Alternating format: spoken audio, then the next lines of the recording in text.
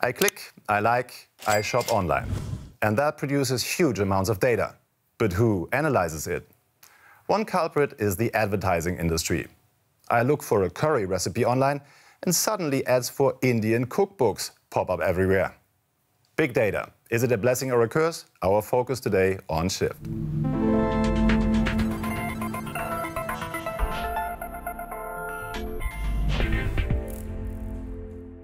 I'm always online. My smartphone is always connected, wherever I go. Along the way, I leave digital footprints and help create a part of what's known as big data. Researchers have analyzed close to 1 million apps from the Google Play Store. They found that 90% pass on user data. And many of these apps send data to several companies. That sounds unsettling. But does big data have a real effect on my life? Well, it does let me know if I need my umbrella tomorrow. This Vega rocket has a new kind of weather satellite on board. At an altitude of 320 kilometers, Aeolus will collect data that will help meteorologists create better weather forecasts. For the first time, a satellite will be able to measure wind speeds using laser rays. It even works in locations that are normally inaccessible, like over oceans. Is a perfect storm brewing out there? Big data can help us predict the weather. Insurance companies also use big data, for instance, to estimate the impact of natural disasters like flooding. And car insurers set their rates according to the risk of theft where the policyholder lives. So you might pay more or less for your policy depending on how many cars have been stolen in your neighborhood. Big data can also make your sat-nav more useful and precise. In a Las Vegas pilot project, an onboard computer tells drivers how fast to drive to catch the green light. And in Estonia, the port of Tallinn is a digital showcase project. Trucks and goods are checked in electronically. Big data yields better logistics and shorter waiting times. So big data is big business. Companies are investing ever larger sums in software that analyzes it. In 2018, more than 6 billion euros were spent on big data applications in Germany alone. Here's a stunning application from the field of medicine. Predicting flu epidemics with the help of Twitter data. Researchers at Osnabrück University took 500 million tweets from around the world and fed them into a Watson computer system. Watson found the relevant tweets. What's more, it recognized what they were about. For instance, if the writer got a flu shot or already had flu symptoms. This process is known as cognitive computing, the digital simulation of human thought processes. Watson, for example, searched for keywords like flu and put information into the right context. Even Berlin's Charité hospital is using big data to diagnose illnesses more quickly and treat them more effectively. This is a tumour cell, which has specific molecular markers. No two tumour cells are the same, and ideally therapies will be targeted to them. Precision medicine helps determine which therapy is likely to be most effective. Researchers identify the tumour's genetic characteristics to select a targeted treatment. Dr. Claudia Faulbrecht from Berlin's Charité Hospital is using big data to improve cancer treatment. She's collaborating with the molecular health data analysis company. Data is generated worldwide through various clinical studies and research experiments, and then collected in databases, for example. Molecular Health checks these databases regularly on a daily basis and compares the results with those from the patient samples. To get such results, tumour cells' molecular markers are analysed in a process called sequencing. Doctors at the Charité send the results to Molecular Health. The tumour cells' molecular markers are compared with those of thousands upon thousands of others stored in the company's database. The database also contains information about therapies. A report is produced that provides doctors with a recommended treatment tailored to the specific characteristics of the tumour cell.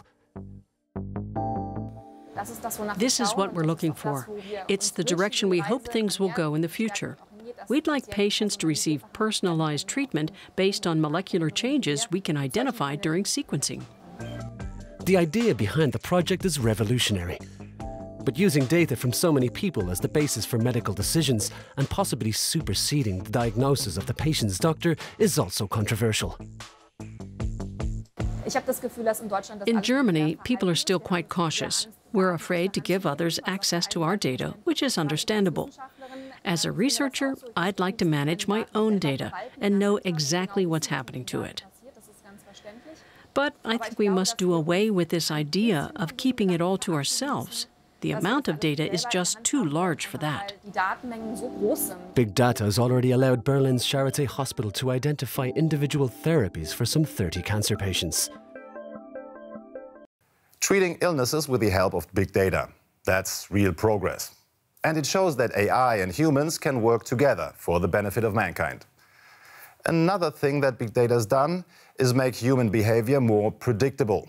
That's especially interesting for companies who want to target us online with personalized advertising.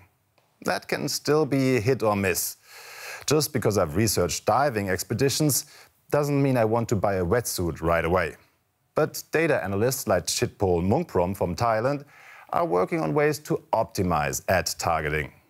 When you click, when you like, when you stop to see, you already give all the data to Facebook, to Google, to whatever.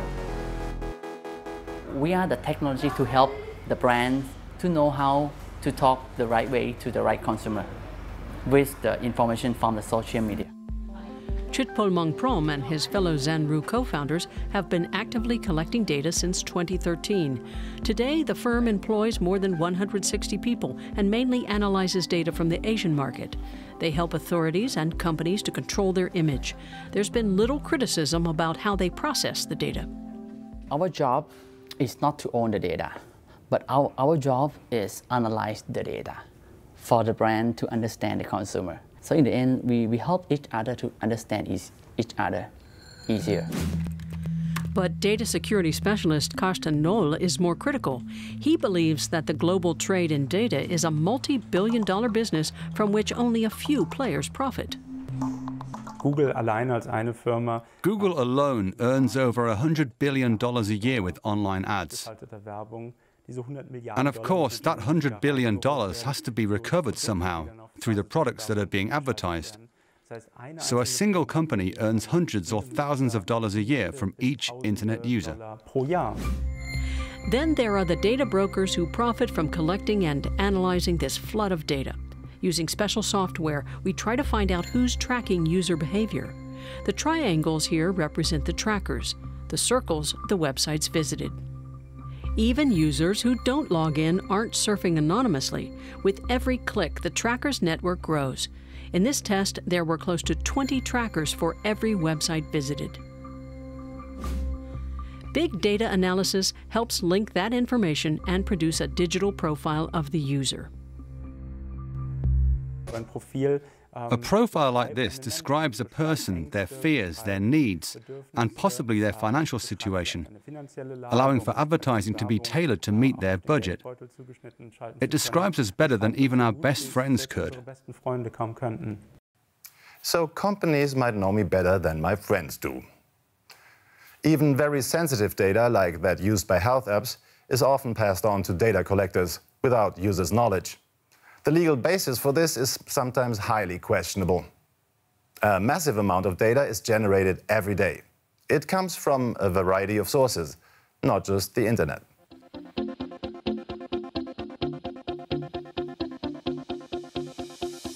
Whether on Facebook, Instagram or Netflix, every day we humans generate 2.5 million terabytes of data, but not all of it on the net.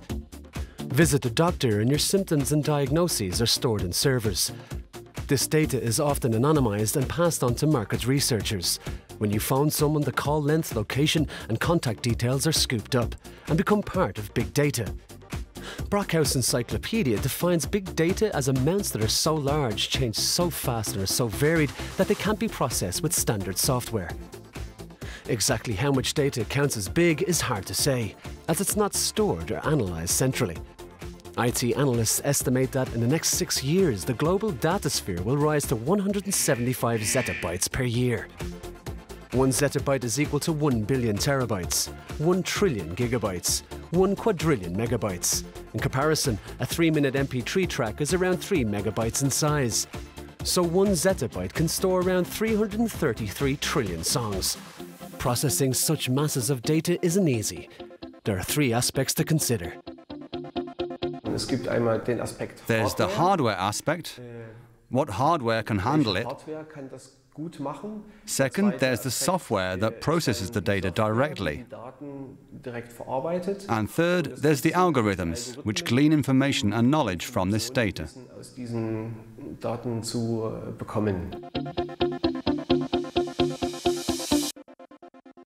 Hardware, software, algorithms. It's a big business. Big data is analyzed using software platforms called frameworks. They divide data between several high-performance servers, where it can be processed simultaneously. Processing that data quickly is key. That's where Data Artisans, a Berlin-based startup, comes in. They analyze very large amounts of data very fast. Using an open-source platform called Apache Flink, they helped create. It processes incoming data in real time and can simultaneously analyze data that's already been stored. Stream processing is a big new thing. So it's no surprise that Chinese conglomerate Alibaba snapped up Data Artisans for an estimated 90 million euros earlier this year. That's great for the startup's founders, but is it good for society? And this poses a risk that data could be compiled and analyzed in such a way that, for instance, human behavior becomes more predictable and transparent. And that could end up limiting individual freedom. Honestly, I'm pretty generous when it comes to my personal data. If I look into a service and like it, I'm willing to pay for it with my data. But maybe the price really is too high. Is trading your personal data for free apps or services a fair exchange? Or will big data turn into a surveillance nightmare? What do you think? Join the discussion on Facebook or on dw.com. Goodbye, until next time.